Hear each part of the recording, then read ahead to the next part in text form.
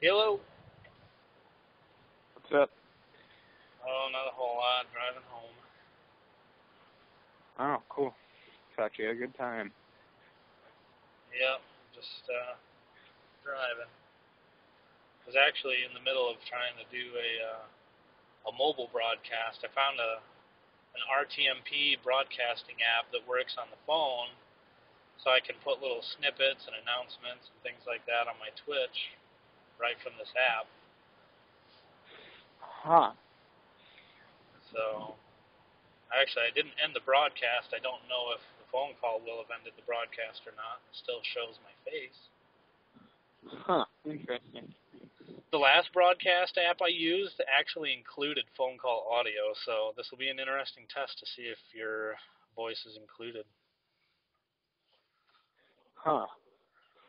Well, so now's the time to talk about some gaming stuff if it's on your mind. Oh. Well, I was gonna tell you about what's going on with School? maybe. Well, not necessarily school. Just trying to find something to do involved with kids. There's a Spring Hill day or overnight camp. It's like a Christian thing that puts on camps all over the country. The closest couple are Chicago and Everett, Michigan. So I actually have an inn there. Like I know a girl that does it like every year. So she's like. Is that something that if you were gonna do, you'd have to like move out there or something, or? Yeah, I'd have to like live there for a while, just over summer. Hey, maybe you could get some actual internet going. Huh. Well, I would have to live with like a host family, either that or in like a cabin. So I don't know. Oh, well. It depends. Host family might have some. If I do the overnight thing, I would have to live in a cabin. So I'm not sure. If I do a family, if I do the day camp and stay with a family, then there's a good chance that I would have internet. Because a lot of families today don't have internet. Yeah, I guess it also depends on geographical area. That's true. So. For some internets, even if it's allowed at said camp or place or whatever, some places may not even be able to get it because the service isn't offered there. Yeah. So. Well, if I was staying in Chicago, I could probably just steal Wi-Fi. I guess it depends. People have packed so tightly together, I'm sure there'd be some Wi-Fi I could just steal. I don't know. That many people tightly packed together, they probably all have passwords on their stuff. Yeah. There's always that one that doesn't know. In my experience. Possible. Anyway. Possible. There's a game that I was looking at. I don't know if it would interest you. Because you don't have a PC. What? I don't know. I was just talking about my lack of gaming PC. Oh. Well, it's called Below. And it's kind of like Terraria, which, by the way, you should play more of. But I don't know if you have a computer that can run it right now. Yeah. I would let you use my old gaming computer on loan, but I would fear for its life every day because your kids get into everything and destroy stuff. So. Well, my desktop PC has survived. I thought you said that Riley. Oh yeah, Riley was the back by turning it on and off. Yeah, he he messed with that Hard quite a drive, bit. But once I caught on that's what he was doing, turning it on and off real fast, I set it so that the hardware button does nothing just by pressing. So the only thing it'll do is turn it on, won't turn it off. So he could press it all day long, unless he's holding it down, you know. But yeah, that I should have just done that up front, and my desktop computer, health-wise, would be in a lot better shape right now. Huh. And I think if I were to replace the hard drive that's in it right now, and maybe replace the processor, then it would be right back up to its original performance level, which was really nice. But I don't know. I'd like to see if there's any compatibility. If I could just take the tower I already have. I know a lot of motherboards, you know, they have to be customizable, and I don't know if mine is. But if I found out that mine is, instead of spending all this extra money on a new machine, just get some not overpowered stuff, but just the more powerful GPU, CPU, and RAM to be able to use in that tower, just so I'd be able to do a few moderate spec games, you know. Yeah. It would at least broaden my horizons.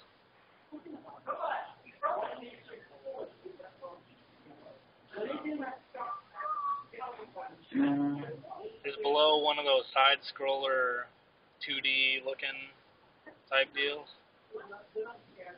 I'm not sure. I think it's like an isometric top-down view, but there's not a lot about it that's known. I guess it was announced in 2013, and it's being published by Microsoft, so it's only going to be on Xbox One and PC. I see.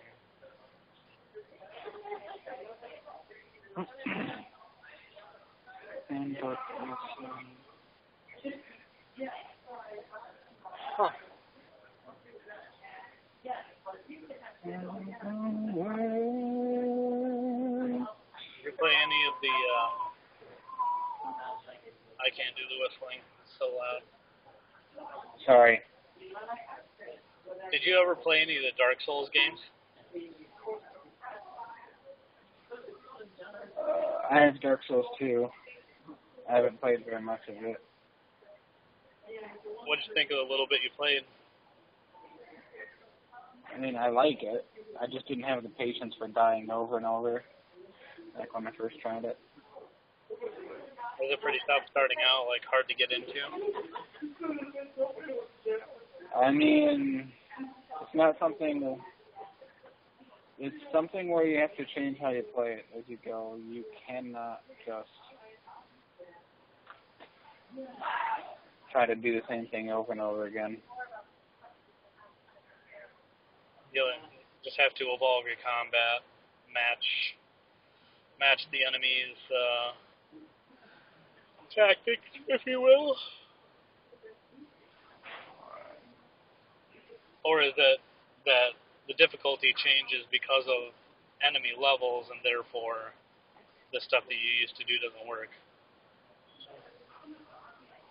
No, it's just, I don't know. Like, it's punishing combat. So, like, if you get hit once or twice, 3 times, you're usually dead. So, very punishing combat. It's not like in Witcher where you get chipped down, or like Batman where they like kill you like death by 1,000 pinpricks. Like, you get hit and your health bar just drops. So. Yeah, I was watching Carnage on his Twitch channel playing Dark Souls 3, and it appears to be the same way. You can't get away with nothing. You know, if you get hit, man, it's a huge chunk of your health every single time. But then again, you know, it appears that way mainly because the health bar.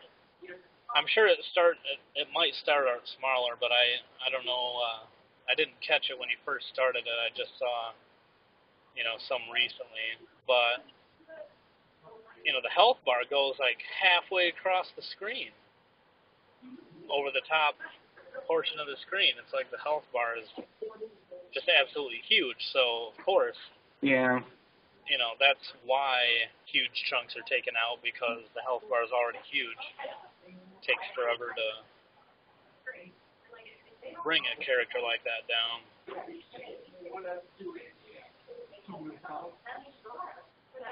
But yeah, I don't know. I don't know if it's. There's some games that to me I almost don't prefer them because they have too many elements in them, and you just get lost too easy. Witcher 3 is borderline just like that. I mean, the alchemy in that game, and the chemistry, and the things that you can, all the different potions and bombs and things like that, there's no, like, easing you into it. You are literally dropped in this pool of overwhelming amounts of items. And the stuff you pick up, I mean, you just pick up what seems like an infinite amount of everything. Almost like there's no weight limit. But you just have so many things that you have to try to sort through as a new player. It usually turns me off. I'm even having a hard time keeping up with everything in Fallout 4. And here I'm doing this playthrough trying to level the character up, and there's several familiar elements, but dang, I'm lost in a sea of all the building materials and various crafting items. And then you go beyond the crafting and the alchemy and all those things. Your armor and weapon upgrade you have to take into account, because those all take different components. A whole nother set of components that you utilize.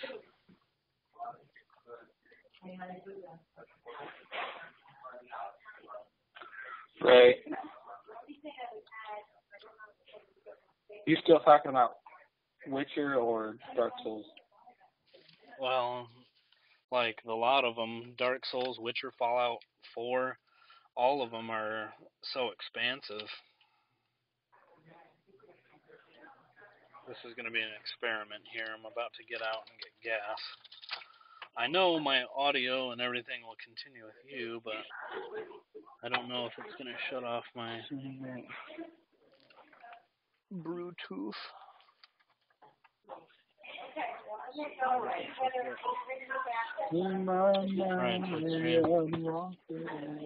if this goes as planned, you'll hear me but not see me.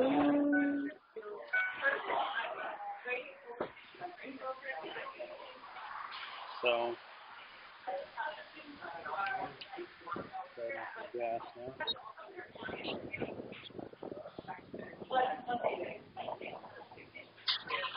So these segments where I've been doing stream while I drive, I've been calling it the 40-minute drive, because that's about how long it takes me to get home from Midland or Mount Pleasant.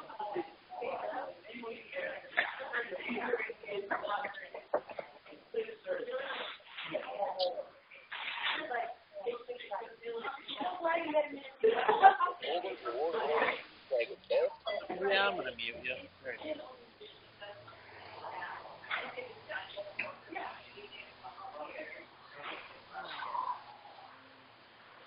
So have you had a chance to play much in the past couple days? Do what? Have you had a chance to play with the crew in the past couple days? I played Rocket League a little bit last night. Yeah? How late did you stay up doing that? Too late. Way too late. Probably like 3.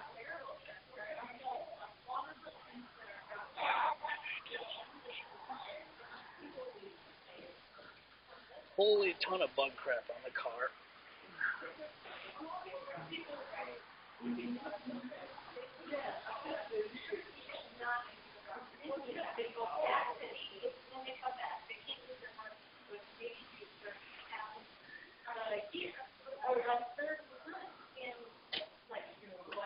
Oh, that's a lot better. I've slaughtered a small army of insects on this windshield, and it looks horrible. Huh.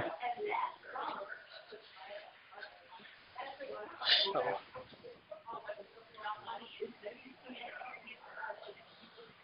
my phone mounted in this little clip here. I'm going to try and clean it.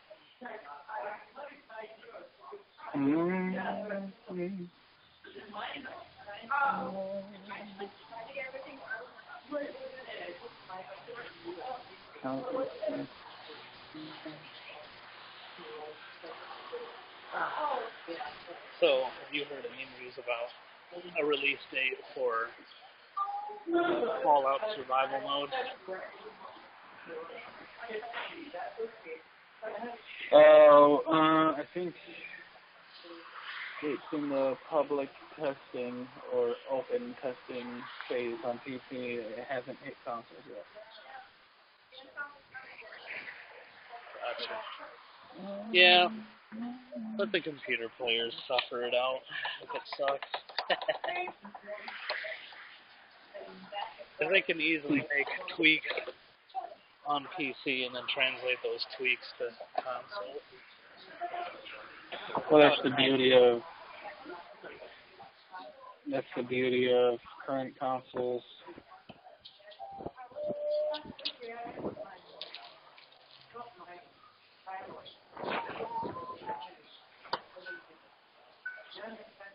All right, guys, I am back.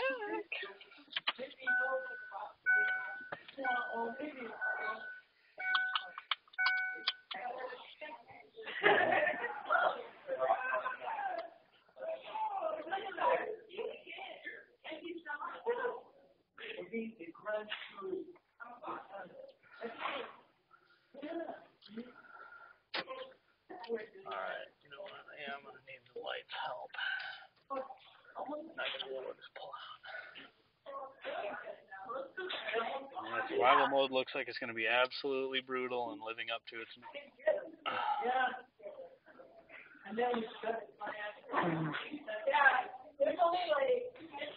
So far, the things that I've noticed, you can only save if you're in a bed. No fast travel whatsoever of any kind.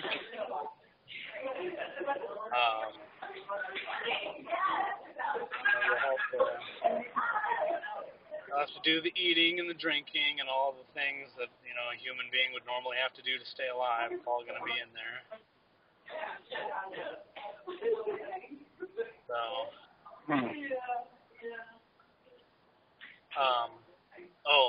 A big one. Ammo will now have weight, so you'll have to pick and choose what you want to carry based on your style of play.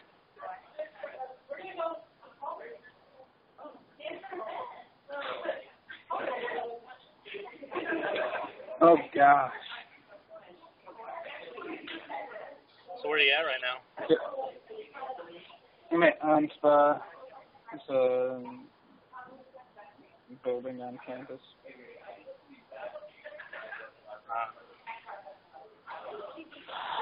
So I hear a lot of noise, a lot of people. It's usually not this loud here, but there's some kind of like impromptu event being held like in the hallway. The hallway? Well, it's kind of like I don't know. It's weird. It's like the hallway splits, and on one side it's like a sloped ramp, and the other side is stairs, and then it meets back up on the other side. And between those two different hallways where it splits, it has like a bunch of seating and tables and stuff, like for people to sit down and work on stuff. Huh.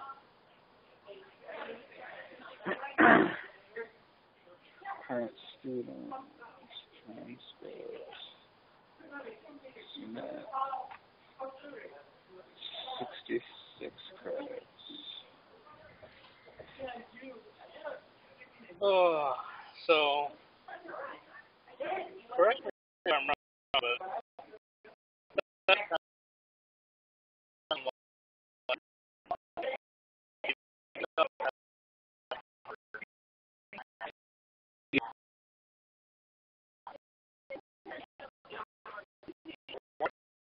more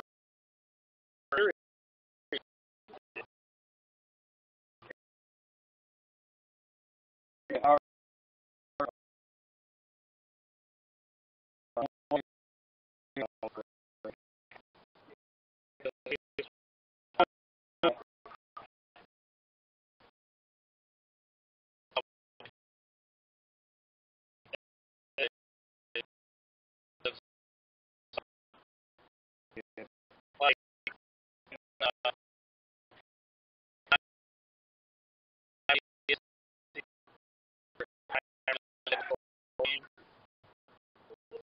time or however you pronounce it.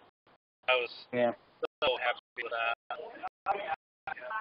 And then what else did they have? They had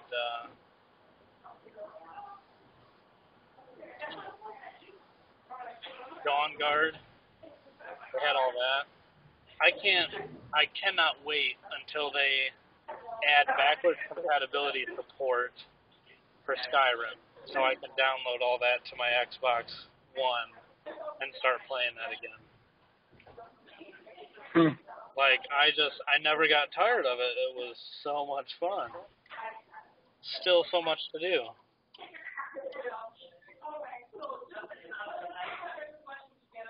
It's a good game.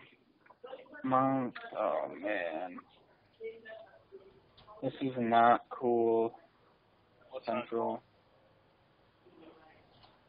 Or this application process to be a substitute teacher is ridiculous.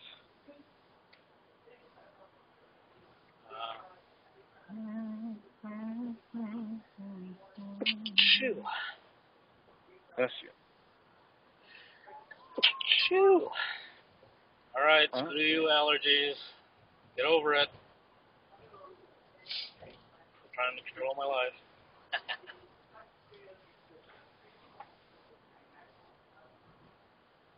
Oh, man.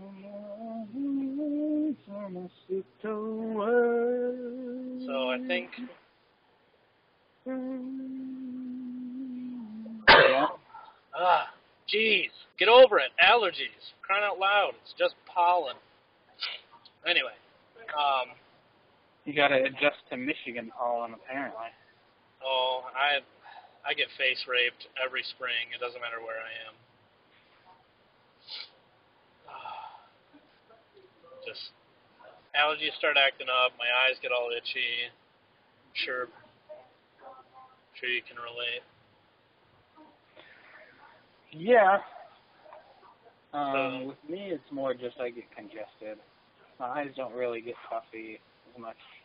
It's just I get congested and I have to like hack and cough all this mucus up from God knows where. Who knows where it comes from, but I get a lot of it. Yeah. So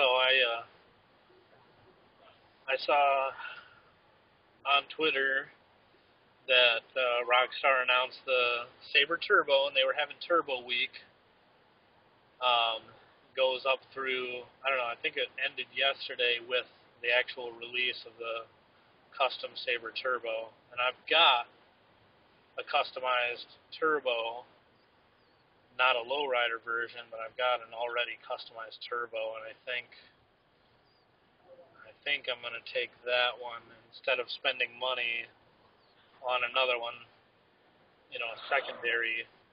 The only one to me that ever merited having two versions of was the Buccaneer.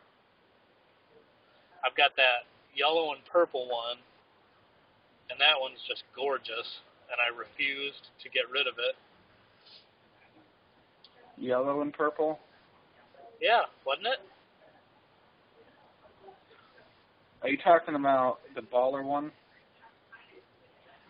No, I'm talking about my Buccaneer that I customized before they ever even thought of doing lowrider stuff. I've had that yellow. It's like blue and like a blue with a purple pearlescent on top, and then a yellow on the bottom half. It's a two-tone. I've had that Buccaneer forever, and I'm not, I didn't want to get rid of it just because they came out with the lowrider. So I got a second Buccaneer, and that one's the lowrider version. But I'm not gonna do the same thing with the Sabre Turbo. I'm just gonna get the one I already have, and I'm just gonna put livery on it and hydros and everything like that. I got to see. I watched a couple videos of people putting the liveries on there. It looks like we got some pretty sweet choices to choose from. But I don't know. I don't know if they really added any like over-the-top customizing options that give it a wow factor. It's just like, hey, cool. Some different liveries than we've seen before. They do have one called Inferno, and it's the closest thing that you can come to in GTA graphics to what they call true flames that look like actual flames. So I'm debating on whether or not I want to put that on or one of the other lowrider style liveries with the tribal type lines and everything. I wish you could do a mix and match. Go in there and pick a livery and then slap the Inferno over top. Because I think that would be pretty cool. Stackable liveries. See how it looks. Yeah. But that would look cool. I don't know how much reprogramming of their entire system they'd have to do to make that happen. But I think it would be cool, Rockstar, if you're out there listening in the universe.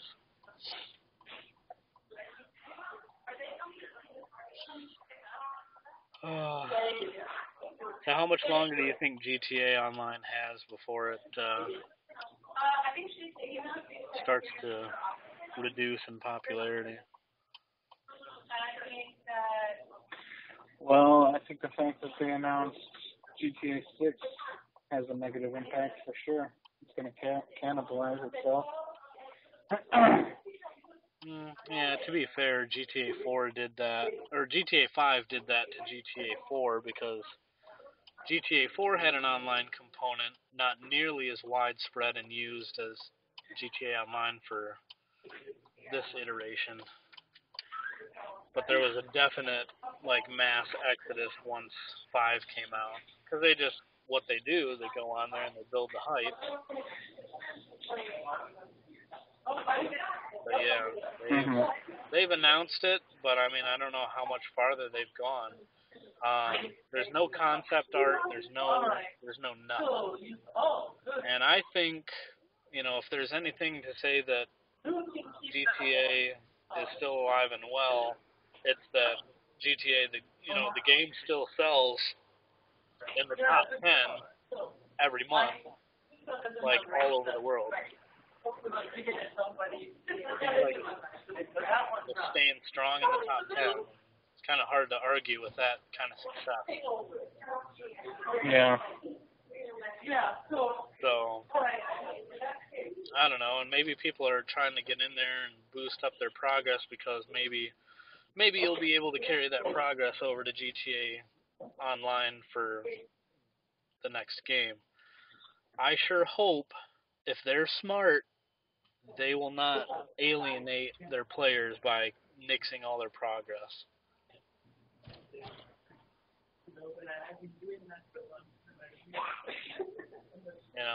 How bad would that suck for them?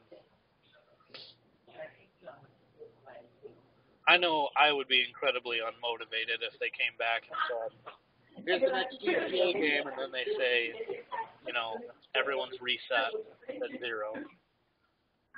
I mean, I guess in a sense you could say that that's fair, that everyone starts at zero, brand new platform, brand new engine, so everyone's on level ground. But you know,